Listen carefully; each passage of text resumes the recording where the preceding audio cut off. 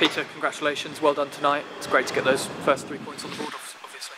Yeah, it was a disappointing start on Saturday and we needed to bounce back, and I thought the boys showed fantastic character. I didn't question the effort on Saturday, and I certainly didn't question the effort tonight. So, but there were some very, very good things. There was also some things that we know we've got to get better at, and at times we caused ourselves some problems. But it's also a difficult place to come and get a result. I think Hesse's, produced a very, very good team here. They won a lot of headers.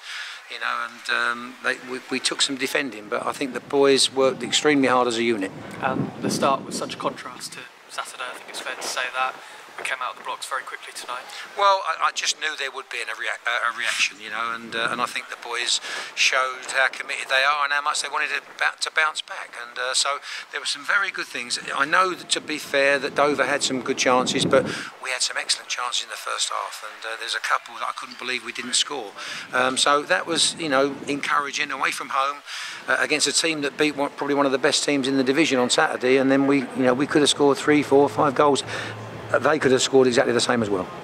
And we'll mention Luke from the off, very good tonight, very direct from the left, created a goal for Balanta. Yep.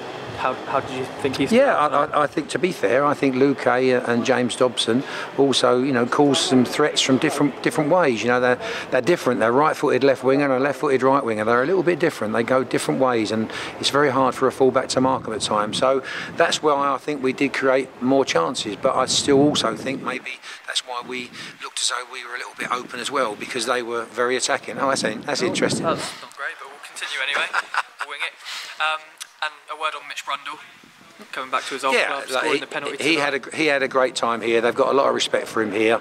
They didn't want to lose him. We thankfully got him, and he's a good player. He's a very good player. The way he was very calm taking the penalty, but also he showed some other things where he nearly made another goal for us in the second half. So we're delighted to have him. Yeah, absolutely. And we've got Manny and Harold missing tonight. Can you just give us a word on them? Well, I think Harold got a whack on his knee on Saturday, and it was too stiff to train Monday and too stiff to play tonight. And Manny's not as bad, but whether he's got a chance for Saturday, I think it's probably a little bit too early. And also Cheeky Candy's not that far away as well. So that's a little bit of encouragement. I think Harold's going to be, a couple of weeks looking at him. Yeah, it's certainly good to hear about Cheeky. And like you say, we've got Saturday coming up. Games do come thick and fast.